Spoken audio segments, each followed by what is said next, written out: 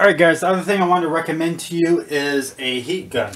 So heat guns are used for removing stickers, and this is my table I use basically to repair and clean products when I get them back from the thrift store. And a lot of times when you get thrift store goods, there's stickers stuck to them, right? Now the best part about the heat gun is instead of having all that residue, like for instance this is a perfect example, instead of having all this residue, you heat it and then the sticker peels right off.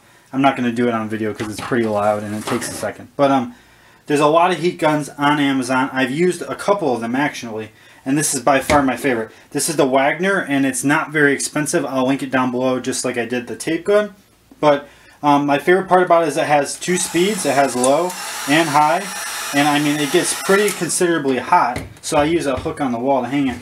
And the best part about the heat gun is it can be used for stickers, tags, and it can also be used for shrink wrap and wire bands. So like if you want to wrap wires in a nice bundle, you can put shrink bands on them and hit them with the heat gun and it'll seal them together. It's really a great versatile item, and if you don't have the money to get one, a hairdryer will work. However, it doesn't get to high enough heat to really effectively remove some things.